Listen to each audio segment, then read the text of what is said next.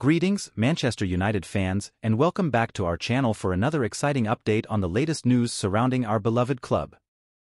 Today, we delve into the insightful commentary of former Manchester United striker, Dwight Yorke, who has raised significant doubts about the effectiveness of our £50 million signing, Andre Onana. Despite the hefty investment made in Onana, Yorke doesn't believe he's the solution to our goalkeeping issues at Old Trafford.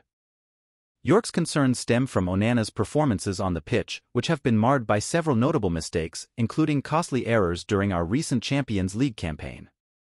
Despite a promising start under Erik ten Hag, Onana's contributions haven't lived up to the expectations set by his hefty price tag. As we approach a crucial juncture in our season, with important matches on the horizon, including Sunday's fixture against Luton, it's imperative for the team to address these concerns swiftly. But before we continue, I want to take a moment to remind you to subscribe to our channel if you haven't already. Make sure to hit that notification bell so you never miss out on the latest updates from Manchester United. And if you find our content valuable, don't forget to give this video a thumbs up. Your support helps us continue bringing you quality coverage.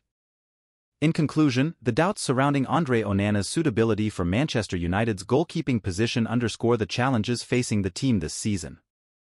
With just 14 games remaining and a significant number of goals conceded already, it's clear that improvements are needed across the board.